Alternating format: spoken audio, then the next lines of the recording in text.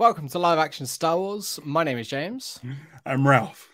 And today we are back to talk about Obi-Wan Kenobi Part 3.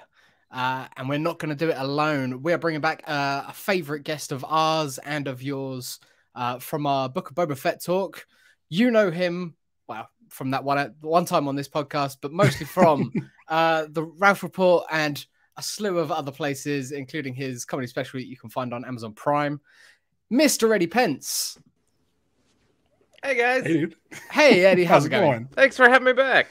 Thanks for coming back. Thanks for coming back. Your episode is, well, I'm not going to say the most viewed episode on our channel because people are getting duped into thinking that our episode of the Ewok Adventures is actually the show Ewok Adventures, and people think that is that because you titled it that way? Well, we title them all what they are. They're watching for just long enough so that we get a view off of it, so it's great. I think our most viewed is From Star Wars to Jedi, which runs about approximately the same runtime as the documentary. So, I mean, did anybody clock the runtime on this episode of Kenobi?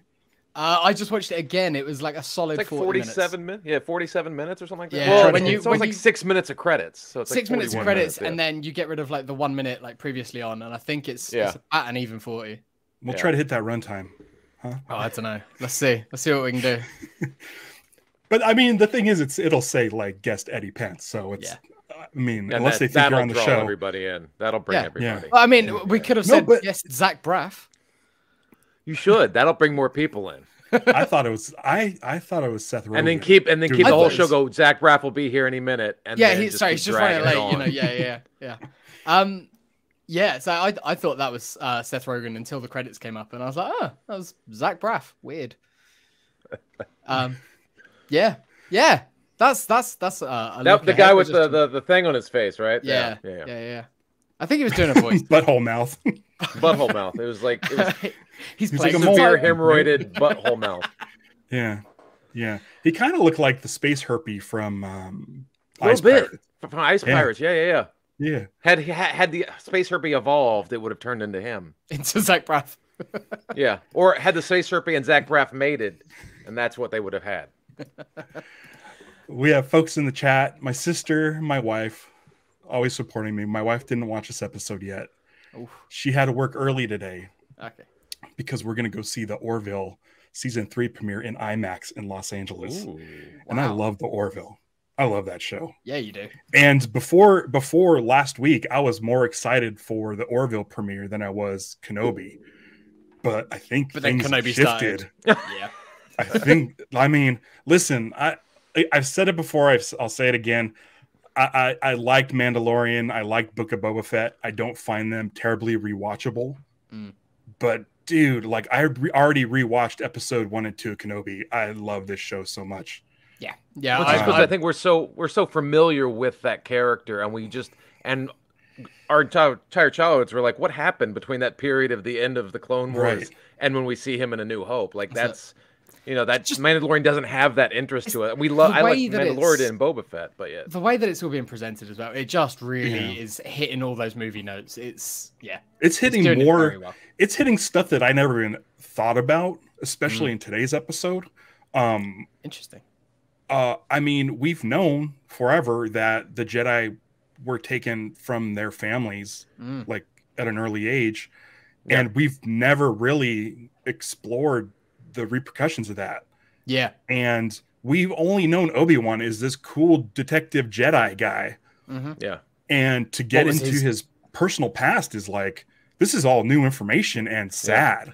Well, it's hitting old stuff from like the radio dramas as well, wasn't it? Where like Uncle Owen was Ben's brother, was Obi-Wan's brother originally. Like, so it's going back to things like that and like hinting at a brother. And I mentioned it last week. In the original script of The Star Wars by George Lucas, Obi-Wan had a robot arm or hand. Yeah. Maybe we're going to get it after this episode. It could happen. Yeah, maybe. I don't know. I feel like we're going to get some flashback to, because, whenever people go to a Bacta tank or try to heal up, they seem to love to do flashbacks. So I think we might be getting Vader going back to the fortress, Obi-Wan going to Jabim. and getting some healing. Yeah, like that's been one of my favorite things about this series so far has been because before this series started, I rewatched Revenge of the Sith just to sort of like get some steam going into this series. Yeah. And to see the difference in Obi-Wan at the end of Revenge of the Sith compared to 10 years of isolation and just the broken man that he has become. Yeah, he's no confidence. He's just completely. He's afraid. Like you've never seen Obi-Wan afraid before. What I love about it too is that he's so broken. He can't fight the way he used to fight. He fights the way he does in Star Wars. Yeah. Like the bridging of that gap of Obi-Wan, like seeing the Jedi flip around and do all this crazy shit, and then seeing Episode 4 where he's like, going like this. He's just like this is the perfect bridge for that. And it's just like when you look back at Obi-Wan throughout the Clone Wars and through the prequel, you can make an argument he's one of the most powerful Jedis to ever live. I mean, he's up there with Obi-Wan and Mace Windu as far as fighting goes, and the stuff he's gotten out of before. And now he's just this broken shell of what he used to be, and it's just fascinating to see that contrast.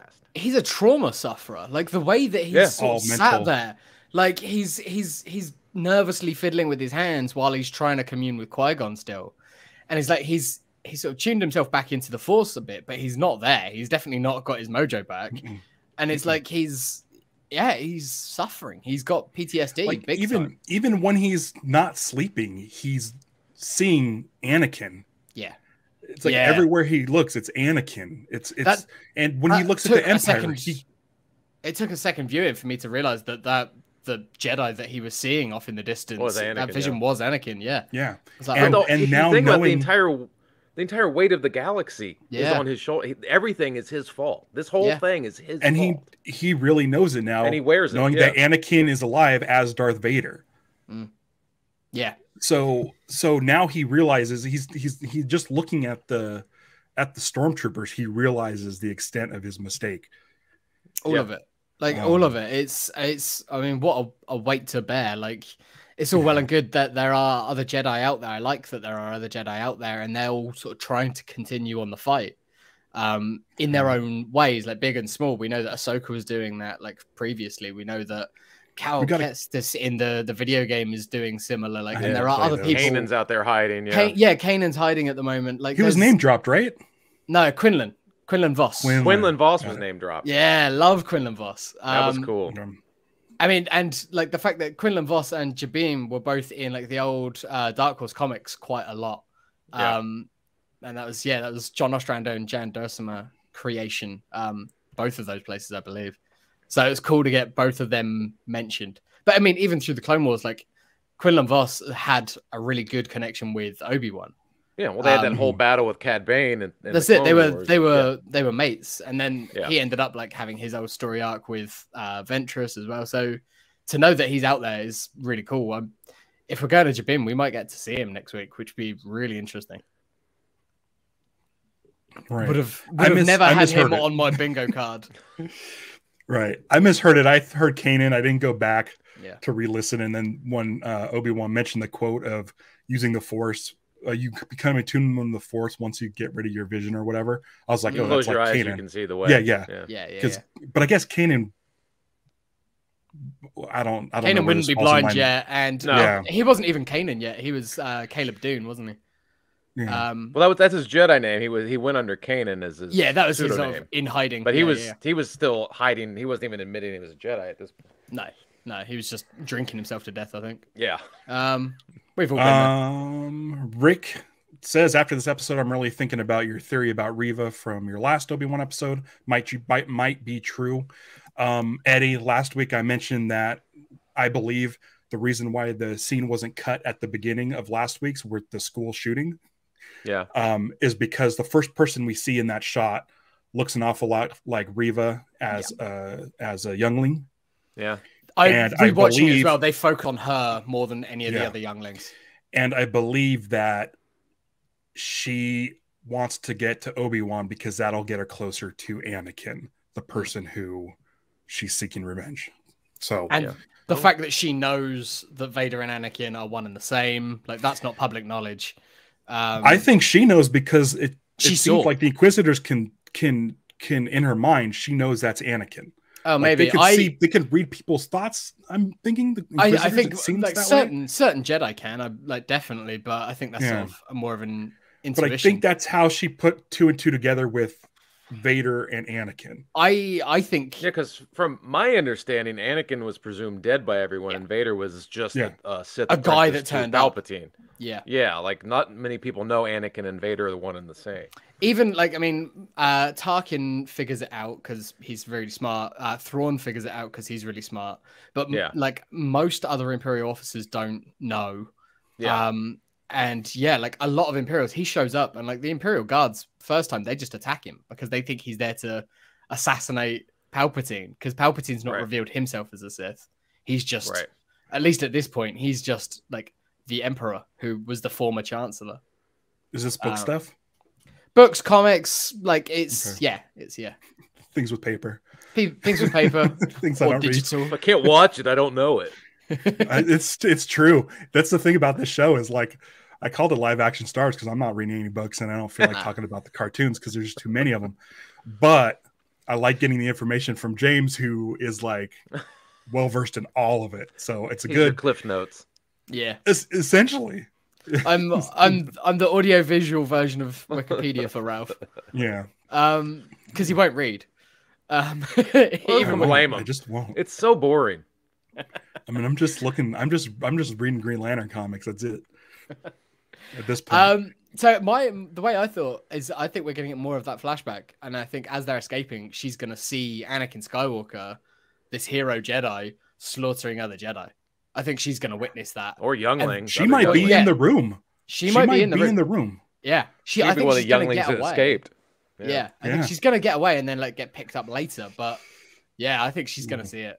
And I think that's how she goes, oh shit, hang on, this Vader guy and that Anakin guy, they're the same.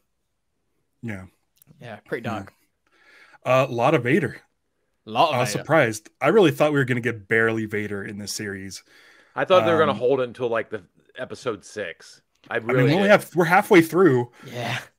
But to see him walk through that town and just like snap that dude's neck like that, I'm like, wow. I mean, I think that's the thing. It's like, even at this point, like people don't really know Vader that much. And if they do see him, they're just going to think, because the Inquisitors seem to be a bit more well known. So I think they're just going to think he's like this big bad Inquisitor dude.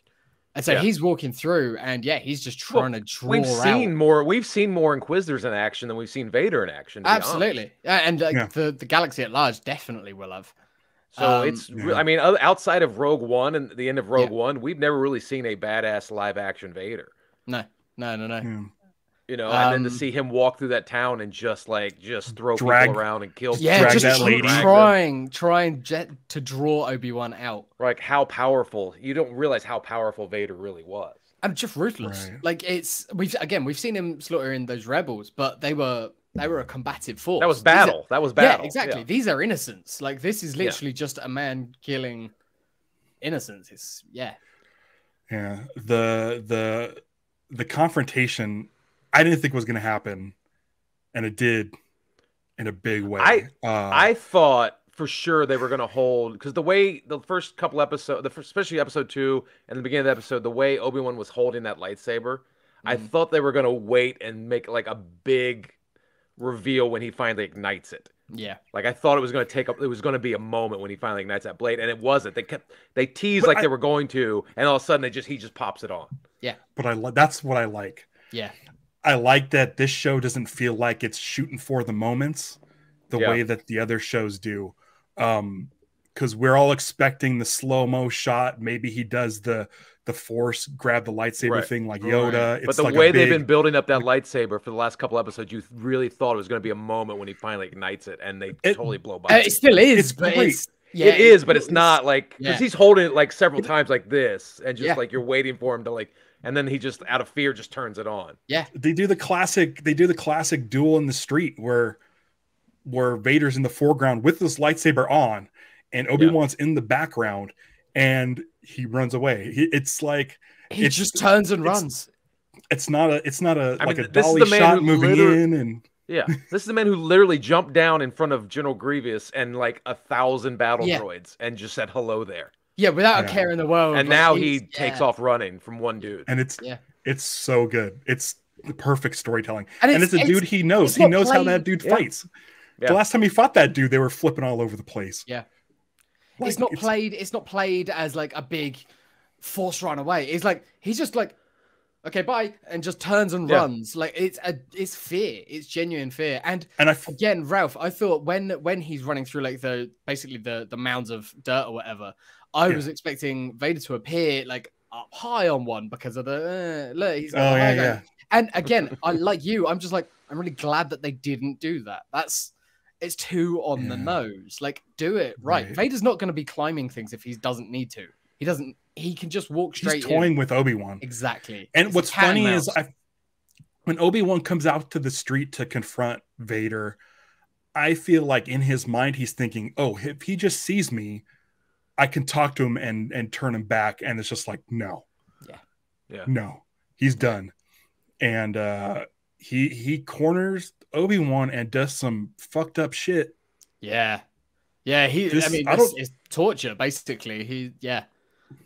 But it's an eye for an eye type of torture. It's you need to feel what I feel. And he drops those, I don't know what, some sort of coal, whatever they were mining, space coal. Yeah. And then just drops him down in it. And I'm like, holy shit. Like, I don't know how he's going to get out of this. And it was just brutal. And the fact that he kept him on one side as well. It was almost like, you're getting this today. Next day we'll do the other arm, and then he's just going to. Well, he obviously he's playing with him the whole time because he could have killed him at any moment, and he lets him go at the end because that wall of fire is not going to stop him if he wanted to. He could. So I want to know, like, what's the motivation to let him go? Is he just like, I want to drag this out, or is he trying to maybe find out, does Obi-Wan know where other Jedi are? What's the point of letting Obi-Wan go? I think because he obviously lets him go. Yeah, I think all of that. I think he wants to drag it out. He wants Obi-Wan to suffer. He knows that Obi-Wan is mentally suffering. Now he's in some physical pain. Let him stay in as much pain as possible. And then he's out there. He's revealed himself. I'm just going to hunt him down now. Yeah. The Lucasfilm playing the long game by showing us the teaser image months and months ago of Obi-Wan and Vader fighting lightsabers on like scaffolding or whatever that image was that they released for this series. And for them to have it just be more of a mental confrontation and have it be Obi-Wan being sad and Vader being brutal. I think we're going to get another fight. I think we're going to get one more fight. Oh, I think we have to get another fight. Yeah. But we have to get one of Obi-Wan at least not being so broken. He's got to sort of resemble the Alec Guinness Obi-Wan of A New Hope towards the end of this series, I would imagine, unless we're going to a season 2 or something. I'm hoping it's just one. The way this is going, 6 episodes, that's like the equivalent of almost 3 movies. Like, I think the way it was built, the way it was designed, the way it was written, directed, shot, everything, it was always designed as like a single 6 episode. Because if this was... And it was, I think they were calling it an event series. But then in press, I think Ewan's come out and said, like, with the right, only if the story is right. But he's like, he's not opposed to coming back. But I feel like if they were going to do more than one season, the last shot of season 1 would be Vader in the back to tank. Yeah. Yeah. But I think the way they're fast tracking this story, like, I feel like I'm happy with this because this is the equivalent of a almost a trilogy. Yeah. Like it's 6 2-hour blocks shows. Yeah. And I don't know. I think I'm happy with Vader showing up. I'd be fine if he didn't show up again. I don't know what the rest of the story would be, but as far as right now goes, I'm really glad how this chunk ended, because when you look at Star Wars, he comes back with confidence to confront Vader. He's now learned from Qui-Gon about becoming one with the Force, and that should be the thing where that's him winning. Yeah. This is him losing, and I don't know if I want more between there where he's winning again. I think he needs to end this series with Vader thinking that Obi-Wan is dead. Oh. I think you have the flip. Like, if you ended the trilogy, you ended the prequel trilogy with Obi-Wan thinking that Anakin was dead. You end this series with Vader thinking that Obi-Wan is dead, so that when he says a presence I've not felt since. Yeah. It's like it's not since he left me to die on Mustafar. It's since he died, since Obi-Wan died.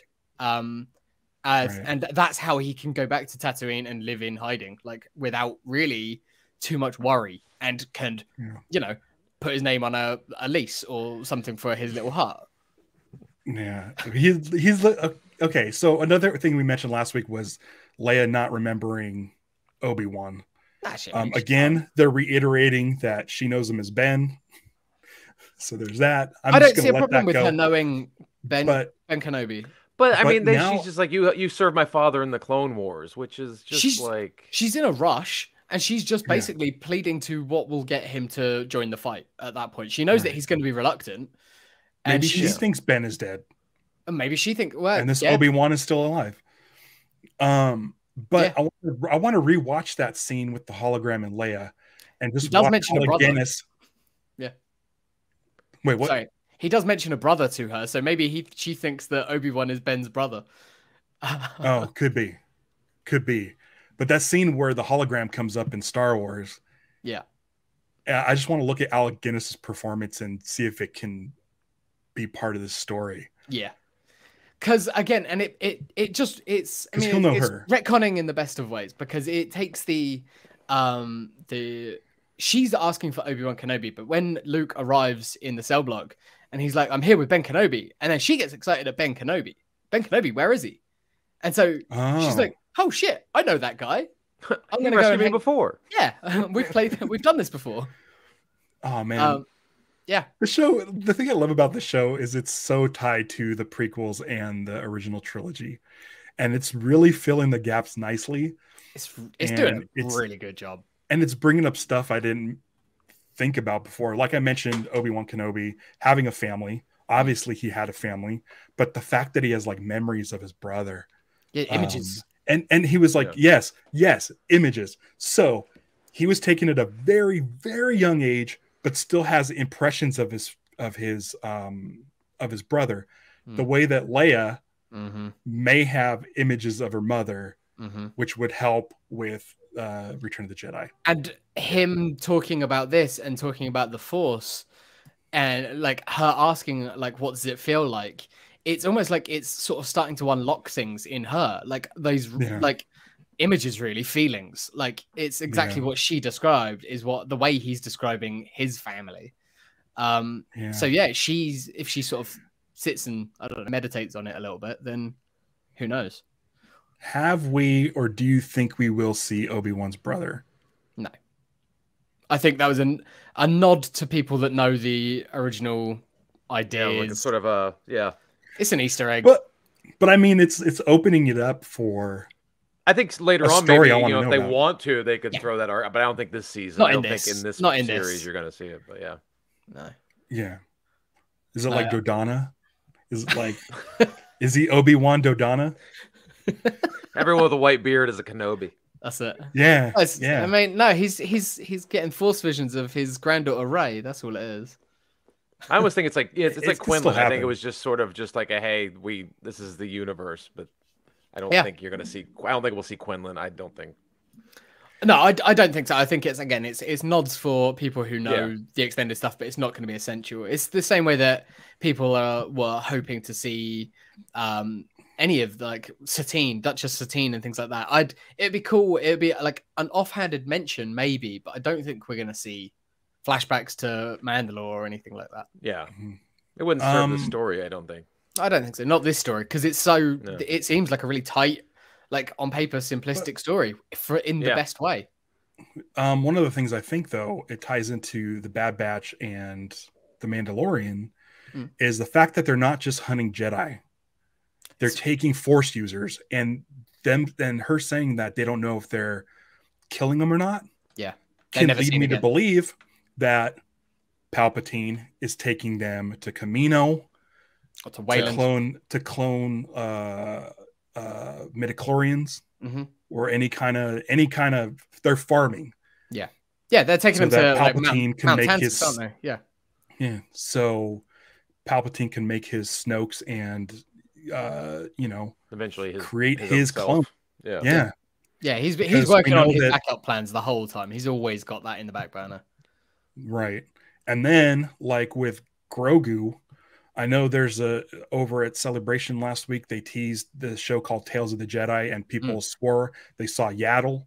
Yeah. So if she's going to be brought into the story more, she could get captured. She could take her cells, and that's where baby Grogu came from. I think I took yesterday off of being online because I spent so much time over the weekend just watching live streams and watching stuff and like waiting for leaks and cam versions of those exclusive trailers and stuff to go up. So yeah, I mean Yaddle was definitely in one of those trailers. So that'd be fun. But yeah, I think that's going to be what 3 episodes about a young Dooku, 3 episodes about a young Ahsoka. So that'd be fun. I think they've said it's like Ahsoka at different stages of her life, so we're going to see her fighting Inquisitors as well. Yeah, I 100% feel like they're setting that up. The clones. You guys, I'm sure, covered this last week. What are your feelings on the Grand Inquisitor? I mean, he's not dead, right? No way. No. Right. No. He's coming back, and he's going to be the one who stabs her at the end. Yeah, and then to get her off Vader. board. Like that's how it's going to be. Yeah, she can't be. I feel like she works her way up into the ranks, becomes Grand Inquisitor, and then confronts Vader for what he did.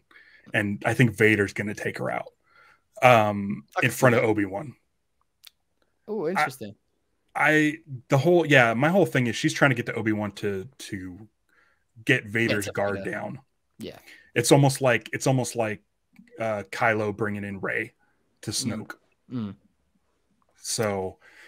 Do you think she's just on a path of revenge? She's sold out everything that she was as a youngling or whatever, and she is just solely. She in the first episode, Sun Kang, fifth brother, he corners her in an alley on Tatooine. Yeah, and is essentially why is he so important? And she says, she's owed something. She says it, and I think that thing is revenge. Well. And she says in this one too. I hope I get what I deserve. Or I think he's like you'll get what you deserve, and she twists it and it's like I hope I do too. And I think it's revenge. I think you're right. Anakin. I like it. I like the idea of her thinking that she's got the upper hand, and then Vader just literally just cuts her in half. Because I feel like if that first scene wasn't so integral to her story, they would have cut it out. Yeah, like you can't that episode showed up like a mere days after the events in Texas, and I'm like this is really. But I mean, that's an interesting how you're starting your show. That this former youngling and potential Jedi is so wrapped up in revenge. I mean, she's brutal in that first episode. She lops that lady's hand off in the street. Like she's brutal. She's being clouded by revenge. Yeah, right. It's just crazy, And then she's going after Vader like that. It's just brutal. Yeah. And meanwhile, you have Obi-Wan sitting here being like, "Oh, this is all because of me." Yeah. I'm sure Palpatine would have found a different apprentice, but I mean, what Anakin or what Vader did in the Jedi Temple was like. I mean, that's all comes back on Obi-Wan is his failures as the teacher. Yeah. At least that's how he senses it. And then now to realize that not only did he fail as a teacher, he now sees what the repercussions were. And then to find out that his student is still alive, like all of this is just like, it's even weighing down on him more. Yeah. And I think that's why he's so weak. His mind is clouded with this grief that he can't, the guilt and the grief. Can't do anything. Yeah. Yeah. So I think Grand Inquisitor is alive. I think they had him in there because they needed to acknowledge that these guys, the rest of the Inquisitors, aren't the top guy. But to sort of take him off the board to make the story focused is a good idea. Right. And then he comes back at the end or whatever. But it's also, I think, that Vader sort of offering that position up as a reward to the others is just a motivation. It's like, whatever. Yeah. He's not loyal to the Grand Inquisitor. No, he doesn't he's give just a shit. dangling a carrot. He doesn't it's care. Whoever impresses him the most can have that position. Yeah. In the background of like their conference room in their fortress, I'm pretty sure on my second watch I saw there was like a red shelf that had 2 lightsabers on it and then something in the middle. I think that might be his old mask from when he was like a Jedi, a temple guard. But it was just a little thing that I saw in the background. Again, probably will never see it again or get a close up on it, but just a cool little prop if that is the case, because that's like they're definitely sort of fighting around his chair. They're squabbling about like, who gets to sit in the big chair. He'll come back with the robot stomach like Fennec. Yeah, or just get out of a back tank. Or a different Grand Inquisitor will show up and have the long head, and then everyone will be quiet happy about the shape of his head. Will you really have happy Star Wars fans? I mean, he is never. Yeah. Right, he's white. So they can't be that bad. What a bunch of assholes. Yeah, like seriously. I know we're positive on this show, but come on, guys. Why are you complaining about? If you have a problem with Moses Ingram because of the color of her skin, then get the fuck out of here. We don't want you. Yeah. You're an awful person. Basically. That's all there is to it. Yeah. Yeah, it's George Lucas has always said that Star Wars was made for 12-year-olds. Yeah, not assholes. Yeah, it's not for you. But the problem is those 12-year-olds grew up to be assholes. Yeah. That's the problem. Yeah. Someone who isn't an asshole, James L. Jones was Vader. He was you don't know that. Well, all right, yeah. Someone who doesn't seem like an asshole. No, he seems like a good guy. Yeah. Yeah, he gets credit at least. So, do you think that was new recordings, or do you think they've just got every word and they've just put it all together? It could be. It's hard to say because you look at Rogue One and you're like, okay, he definitely sounds like an older man in Rogue One. Right. This sounds more like traditional Vader. Yeah. And I'm wondering if they did what they did with Luke Skywalker and Mandalorian or Book of Boba Fett. They deep faked it. And did the deep fake audio thing. But because Vader has a more sort of robotic cadence that it's less noticeable. It seems natural. You can get away with it. You can mask a lot with some synthesizers and stuff over it. Yeah. It's interesting because like as far as the Vader performance goes, there was a couple shots where I'm like, oh yeah, that's definitely not Hayden Christensen. Well, no, it is Hayden Christensen, is what I'm saying. It wasn't. Why can't I think of David Prowse? David Prowse. I'm like, it's definitely a different actor in there. Yeah. There was a couple of movements where I'm like, that looks different to me. Maybe it's just because I know Hayden Christensen is in there, but I'm wondering if he did the performance and the voice, and they were able to use the James Earl Jones robot to sort of mimic his delivery, how he was his delivery. Yeah, that would be interesting. It sounded great. It sounded great. It sounded better than Rogue One, I thought. But yeah, and I thought all of the line deliveries were like on point. They sounded right for the scene. It didn't sound like they were just chopping together dialogue. Right. Yeah. And you also, I mean, as far as the action and the fighting style, this is also the youngest Vader we've ever seen outside of Episode 3. Yeah, we don't. I mean, we never saw him fight in the suit there. So yeah. That's another thing. So he would be a little more mobile. He hasn't, Yeah. He's still got that sort of that bearing down brutality. Like when it reminded me a lot of when he's fighting Luke on Bespin. Yeah. Like where he's a tank. Just hammering him. Yeah. It was a very, very similar sort of feel to that, even like with the industrial setting and stuff. But again, similar way, he's just toying with his prey. Like he could finish it at any point. So in the original Star Wars, George Lucas told Mark Hamill that they need to hold the lightsaber. Here, I'm going to use this as an like samurai swords. Hold it with two hands and hold it like samurai swords. Yeah. And that kind of went out the door with Vader in Empire Strikes Back when he uses one hand. Yeah. And that's what I liked about this fight. And between them is Obi-Wan that immediately grabs the Mandalorian or the Book of Boba Fett Mandalorian episode. They say that the dark saber is very heavy and hard to wield, and I like that kind of.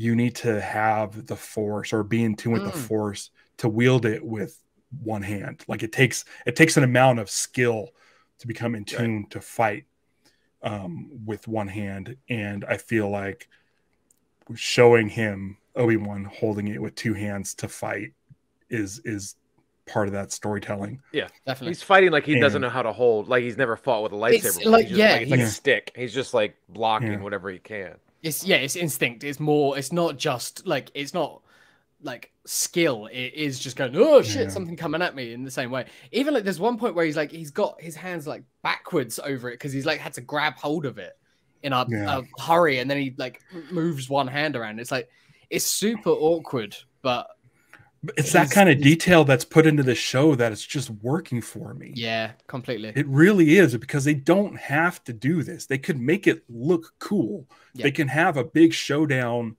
lightsaber fight in a town, but they're not doing that. I'm sure they're telling a story. It serves the story, and I love it. In some press tour, I think that either Hayden or Ewan have said, like, yeah, the fighting style is sort of more reminiscent of the prequels, which made me go, okay, we're going to get a lot more flourish. But, I mean, so far, it certainly isn't. Maybe in a secondary fight, there'll be a bit more, but, like, yeah, I don't think it'll be, you know, they're not doing flips and shit, I don't think. I don't think it would flips, but I mean, I think we might, like I said, I think we might get one more duel between the two, where after Obi-Wan is maybe reconnected with Qui-Gon and sort of got a little bit of his mojo back to the point where he can at least stand toe-to-toe with Vader again. Yeah. Yeah. But I don't think this ends in like a feel-good, hey, Luke Skywalker showing up and destroying all the Dark Troopers. No. And I don't think we're in that. No. This show ends that way. This show ends, I think, on a downer of a very, you know, it's a very broken man going back into hiding. Presumed dead. I really hope that he's presumed dead. I think that's the best way to go. But he's happy with that. It's like he's not presumed dead and running off and hiding. He's going, no, he needs. I need to die. I need to die. I mean, what Vader says in A New Hope, no, he's alive. Like, it's almost like Vader thought he was dead, and then he's like, no, I sense that he's Tarkin's alive. Like, he must be dead by now. Like, yeah. Right. Yeah, that's a good point. Ooh. Star Wars is great. Star Wars is like really this show is really good, and it's definitely bringing me a lot more joy. I'm ready to watch this episode again too. There was stuff online, people complaining about where it was the music, and I don't have any issue with the music. What's wrong with people? I don't know. Stop watching Star Wars if you want to pick it apart like that. Yeah. Just stop watching. Don't know the reason. I think a lot of people are just saying not a lot of use of the classic themes. Other people can probably be complaining that it's a female composer. I do not know, but at the I did jot down a timestamp on this episode at the 1845 mark for the Imperials. She is using what is very close to the Imperial theme from 1977. My favorite theme. Yeah. Eddie, do you know the theme I'm talking about? It only appeared in Star Wars. It goes dun dun dun dun dun dun. Oh yeah. Dun, dun, dun. So that was the Imperial theme in the first Star Wars. Yeah. Giacchino used it in Rogue One when Vader appeared. John Powell used it when the Range Troopers showed up in Solo on the train, and there's a slight difference in this version, but she is using it for the Imperials in this, which I love. We did get a little bit of, I think, the Force theme when Obi-Wan is running away. There's little hints of it. Yeah. And I have no reason to complain about the show whatsoever. I think people might be the only reason I think people are complaining outside of just being angry Star Wars fans. I think just when they promoted the show, it was Duel of the Fates. You were just slapped in the face with Duel of the Fates. And so I think that just got people jazzed up, like, oh, this is going to be like, there's going to be so many nods and winks to the prequels in this. And it's just going to be just filled with that. And I think because you're not getting that, you're getting more of this hybrid where it's sort of bridging the 4 through 6 and 1 through 3 together, as it's what it should be. It shouldn't be like, let's just pull all the heartstrings of the prequel fans. It doesn't make any sense. And it makes more sense. Like if we get this second duel that we're all expecting at the end, that's when you can do like the Duel of the Fates, an ode to Duel of the Fates, Battle of the Heroes. Like you do those, but then you do some new version of it. You put those somewhere with the new Obi-Wan theme or something like it. Yeah. you don't just straight up do it again. That's Yeah, nothing interesting about that. It almost, when Obi-Wan was doing this thing, I don't remember when, but you almost hear the Force theme. It's almost like the world is so broken, not even the music can get to that point yet. And also, like, there's no Leia theme yet, because this Leia hasn't become that Leia yet. She's growing. So I think maybe we get a hint of it nearer the end, when maybe she does something heroic to help someone or something, like, and that's when we'll get a bit more of a tease of her classic theme as well. Like, I mean, the time that you could have done that in this episode, if you were going to, just subtly, would have been when she figures out that Obi-Wan knew Padme. Like, you knew my mother, and then asks if he's her father, which Rick I thought was really quite tragic, but also really nice, because she's figuring shit out. She knows that he knows about Padme, and again, like, he could at some point tell her a little bit more about Padme, and that's how she's getting these images and feelings and stuff. And it shows that Obi-Wan isn't comfortable with talking about Anakin yet. No.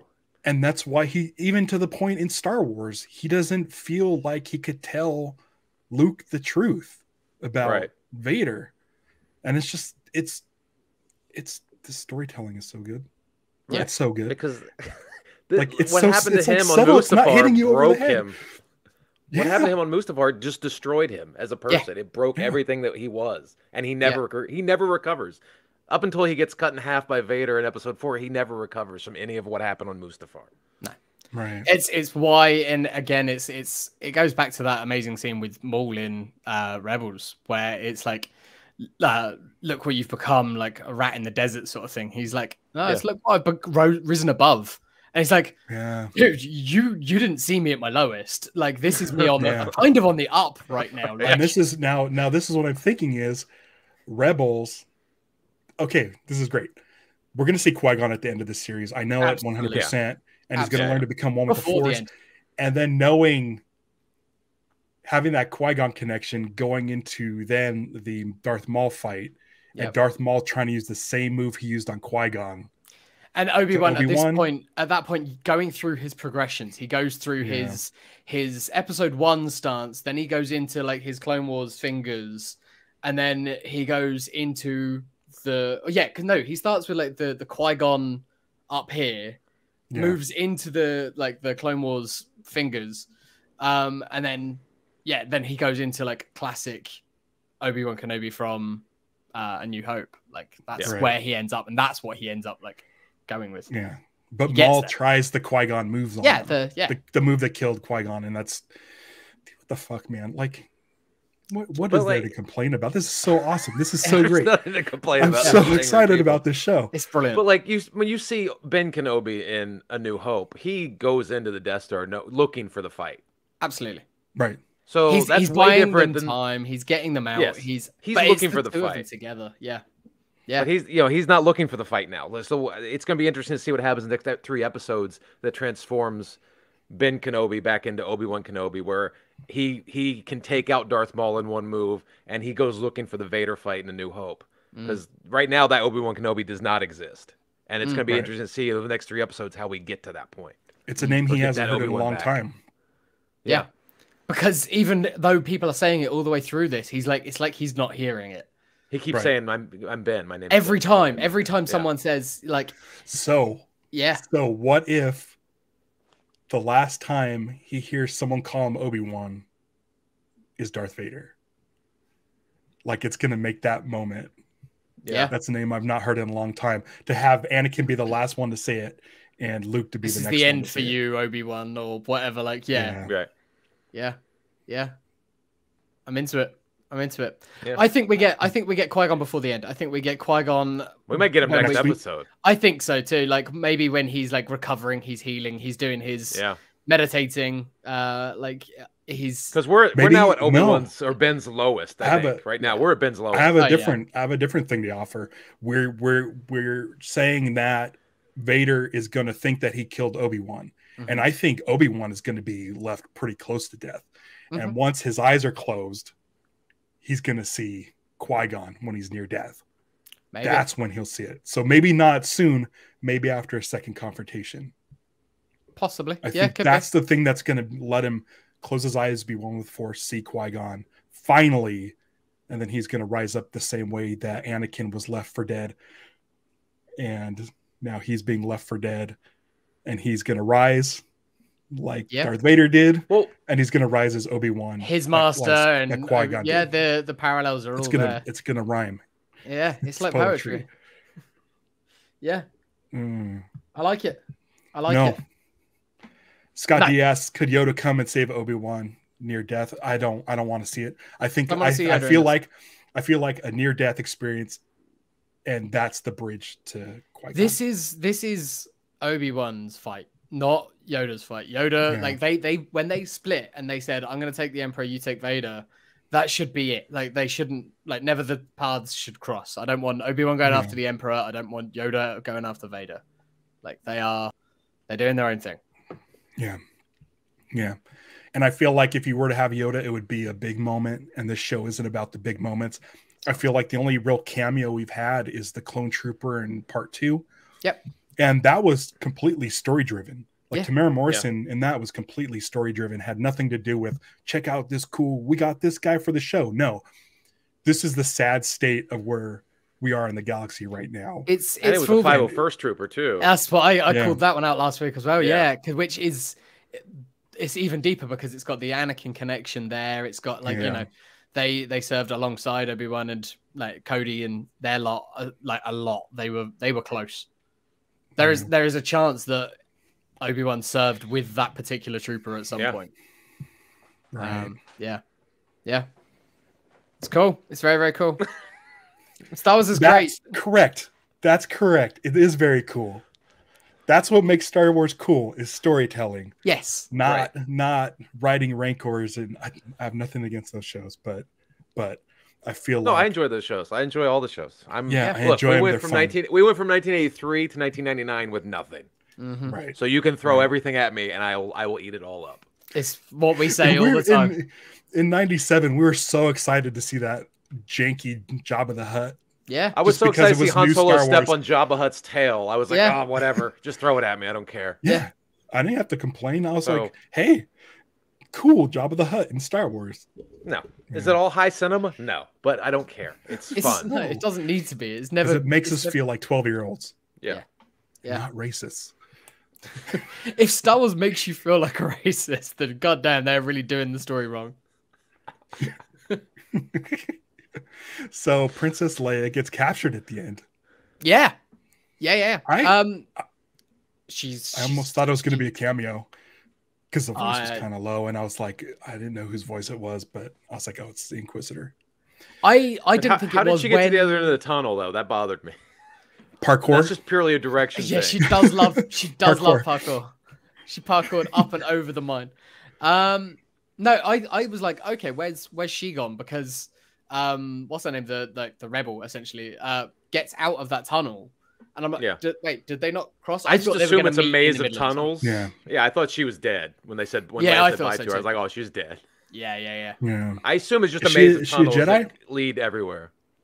No, she signed up. She was an Imperial. Okay. Like she sort of says, she's like, I signed up when the Empire stood for something. It's like, oh girl, they never stood for anything. Yeah. They are complete front for the Sith. But the thing is, it shows that like Zach Braff thinks that they do good. Like there are people out there who have bought into this. Absolutely. Yeah. I thought that was a really nice, like not nice moment, but I thought it was a really good moment where it's like, he's not dumb like that guy. Like he looks dumb, but he's got a weird face, but he's like, though he wants to live in a safe and secure society. That's what he wants. He's got a job. His job's secure. He's fine, and he seems friendly enough with the troopers. They're obviously not hassling him. So, yeah, we saw a stormtrooper get cut in half. I didn't expect that. Dope. That was really cool. And if you want to go with a cool fight, that's the one, because like Obi-Wan, like despite not liking blasters, he's really good with one. Like he can snapshot with the best of them. Yeah, he has to use it though. Like he's so out of tune with the Force. He's he can't wield a lightsaber. Become uncivilized. He's become uncivilized, and it's just that's another storytelling thing. They show his gun a lot, and it's like it's because of the story. He's It's showing it relying because on, of the story. you know that he's a broken man, that he's relying on a gun more than anything else. Yeah. And he knows himself he wouldn't be able to take out all these guys using his lightsaber. With his 'cause lightsaber, he's not quick enough. He couldn't deflect a blaster bolt if he had to. No. Yeah. Scott D asks if Mole-Face dude is a cool practical effect. It looked practical to me. Practical, yeah. Especially the way like the stunt performer that was in it sort of had to fall quite slowly when Obi-Wan sort of knocked him, because it's like that's going to be an awkward fall otherwise. And also, don't mess up. Don't break it, because we need take 2. Yeah. You think it's really Zach Braff? No chance. I feel like I would show up. I think I think that is Zach Braff probably on his podcast with Donald Faison. Faison sort of bragging about being in a Star Wars because he loves it so much, and Zach going, "I can make it cool. I can be in Star Wars if I want to be." I think that's exactly what that is. Seth Rogen's in the suit. Seth Rogen is the suit, and Zach Braff does the voice. I don't know if I have much more to talk about. We're hitting pretty close to the runtime of the episode, so I think we're over it. get those numbers up. Yeah. Take that, Star Wars. But yeah. Let's 3 white bearded men can talk for longer than you can. Yeah. I feel like when do we push the supplements? Do we do that now? Do we push the supplements now? Hey, we don't have sponsors. We need to get more followers. Oh God. Fuck Joe Rogan. Toss this up. Eddie, do you have anything you want to promote? You can check me out on the Ralph Report 5 days a week on patreon.com. My website right there, eddiepence.com, and check out my comedy special on Amazon. And that's awesome. About it, really. Yeah. I'm halfway through listening to today's Ralph Report. I love it. I listen to it every day, and it's highly entertaining. Go sign up. It's a great show. Yeah. And I used to, when I was driving for a living, I used to have a lot more time for daily podcasts. Now I've got to pick and choose. But it is great. No, and it's a lot of content. So unless you can make a wave for an hour every day, it's a lot of content. But it's a fun show. I make the time. Well, thank you. Here's a question: was Rian Johnson in the? I thought that at first, and I was like, "Is that?" And then I tilted my head, and it wasn't. I'm certain that it wasn't Rian Johnson. Okay. But yeah, I can see that there was a sort of a similarity there. All right. Well, next week we're going to be here at the same time. Is that right? It would have been funny if they killed Ryan. Next week, yeah, it would have been. I mean, that is that portion of the internet fan casting, I think, at that point. Yeah, next week we are back at the same time next week, I believe. Okay. Cool, and we'll have guest Adam Frazier. I believe. Yeah, Adam's joining us next week. Yeah, and then today marks the first time I've put a flat out bad guy. I put up Darth Vader as our show artwork. Oh wow! We've been going for over a year, and I've yet to put. I tend not to put bad guys for some reason. Weird. I think. Cool. Yeah, it's really weird. You put bounty hunters though, right? Because they're not technically bad guys. Cad Bane, I think, is the baddest guy we put. He's a pretty bad guy. He's a pretty bad guy. He's a pretty bad guy. Mando showed up. Boba showed up. And then Tarkin. Boba in the context of like when we've seen Tarkin, I think you can call him a good guy. But Cad Bane, pretty much a bad guy. He's pretty much a bad dude. Yeah. Yeah. Here's all our info. YouTube.com/liveactionsw. Follow us on Twitter and Instagram, and I guess Facebook again. I reactivated my account, which reactivated the Live Action Star Wars account. You're not getting anything different there. It's just going to be whatever automatically generates. So Facebook is now a thing again, but I'm not touching it.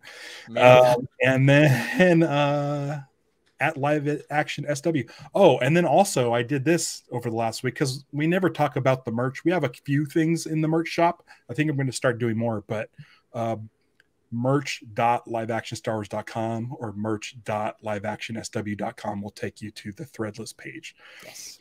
And get a shirt that says Salad, a Hardware War story. My favorite shirt. Pretty great shirt. And yeah, I mean, I'm definitely gonna have one of those shirts by next year because it was announced that Celebration is coming back and it's coming to the UK. You guys are getting it. So awesome. yeah, it's gonna be I think 2016 was the last time that we had one. So I will absolutely be there. We'll see how I fit in on this whole thing. If you can make it over, Ralph, I mean that's my goal now for the next year is to get you over. We need I will be applying. Share the page. Share the page. Yeah. We'll get those supplement commercials in, and then it'll give me money to head over there. Get Ralph to Celebration.